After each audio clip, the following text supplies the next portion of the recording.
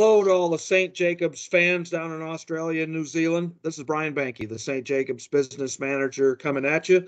I'd like to invite you to join us for a webinar on Wednesday, March 30th, starting at noon.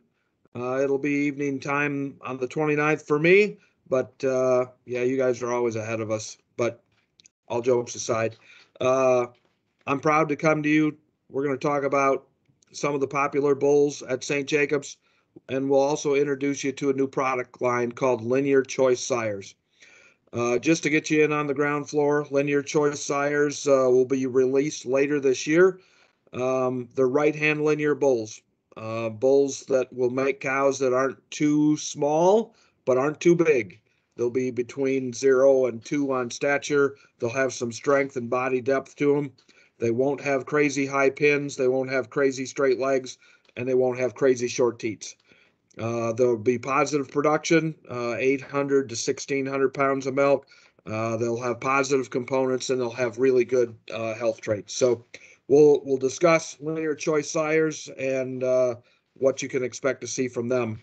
We'll talk about Fitter's Choice. Fitter's Choice calves are now on the ground. We'll talk about Showtime, the Excalibur son of Shakira, the only son of Shakira in AI. We're proud to have him. The calves are spectacular, so we'll discuss them. The Allegiant P calves are just starting to hit the ground now. Calving ease and dairy, clean, angular calves, a little bit of slope to the rump, a little bit of set to the hock, and outstanding health traits on Allegiant PRC. We'll talk about Summerfest and just how darn consistently good they are. One of my favorite bulls. We will also talk with you about radio. Radio is no longer with us. Unfortunately, there's only a few units of Sexcel radio left in Australia, and we're going to offer them on auction the afternoon of the 30th. So be prepared for that. I also wanted to introduce you to a new bull. I think you guys know him. His name is the Alps. He's a tropic son from an 88-point King Doc that's an absolute stunner. And the next dam is an excellent Monterey.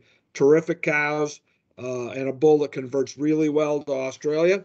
And it's the only bull that I've ever bought from France. He's really cool. I like him. He should make extremely dairy, clean-cut calves. And we'll talk about that. And then we'll talk about Dreambig.